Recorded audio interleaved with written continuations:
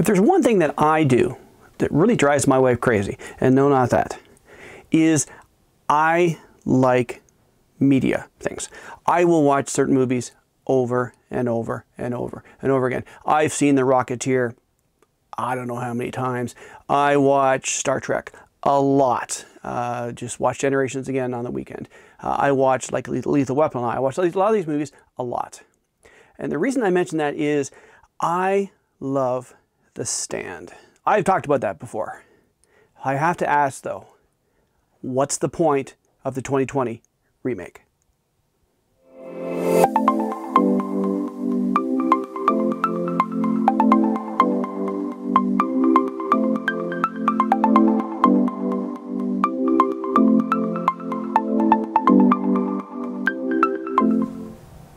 Greetings, Dave here, DCPFX. Best thing I can say is I like The Stand. I have the book. I have the author's edition. I have the one that came out, the re-release version in the 90s. This is a book from 1978. I've read it several times.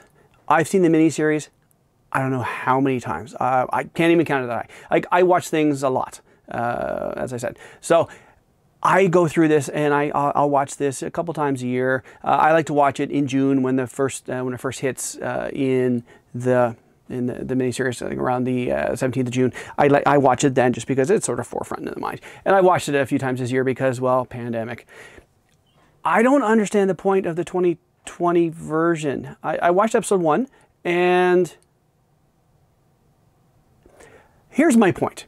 When we go through the book and we go through the miniseries, for example, the character of Harold Lauder is a bit of a nerd, whatever he is. He's just not a very likable person, but he's okay. He's trying. Even in the book, there's a wonderful arc where Harold is he's lost his mind almost because his family is dead and he's mowing the lawn in his Speedo with his big fat and everything else. We see over the original miniseries, Harold resents some things, but still is not a bad person. Until we get into like episode 3, and again, I'm not going to say spoilers because it came in 1978, I'm sorry. Then we see him turn dark. But even in the book, there's parts of it where it said, there's Harold is thinking to himself, you know what? I could stay in Boulder and I could be great here. But then he makes the turn, which most people know about. But in this 2020, he's an ass. And he's already said, the end of episode 1, well, I'm going to do this. You've taken all the suspense out of it. And also, let me just say one thing about this.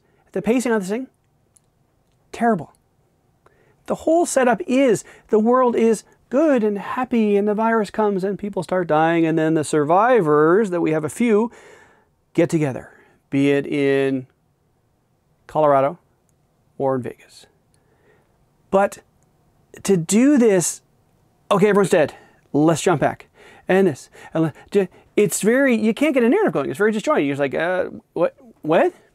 And then even some of the casting. James Marsden, nice guy, great actor. They give him nothing to work with. His Stu Redmond is, to me, Gary Sinise is Stu Redmond. Gary Sinise did a great job in the miniseries, and he is Stu Redmond. But even Fran Goldsmith, I don't like her, I don't care about her. Like the way that the actress is portraying it, I don't care. Don't care. It's just, I don't know. It's being remade for the sake of being remade, I guess. There was nothing wrong with this series. Like, it was a 94 series, and it looked like a made in the 90s miniseries, but it worked. I just don't see how this is going to continue for 9 more episodes. But, they're not making it for me. They're making it for themselves, and we'll see. The reviews are pretty terrible. Audience reviews on Rotten Tomato are like 34%. We'll see what happens. That is, people have seen 1 episode. Some reviewers are up like 54, 55%, but they've seen 6 episodes. I just don't see how this is going to work. My wife said, well, if you don't like it, don't watch it. Well, it's The Stand. I probably will watch it. I'll probably hate it. And I'll put the old one in and go, there we go. That's what we need. Fantastic. That's my little rant for the day. Yeah. But here I am in my new studio, and I'm happy that I'm here. It's working so much better now than the other one. There's nothing in the way. So as I'm walking to my camera today, but I've got that sorted out too. So that's all I want to say for today. Thank you to all new subscribers. I don't know what's going on. I keep climbing. My pad video is at 200 and something views. I don't know how that happened, but it's great to see all the new people here. Welcome. have a look around. I've got 110 videos for you to look at, lots of things for you to check out. So at this point, I'm going to say have a great day, and we'll talk to you all later.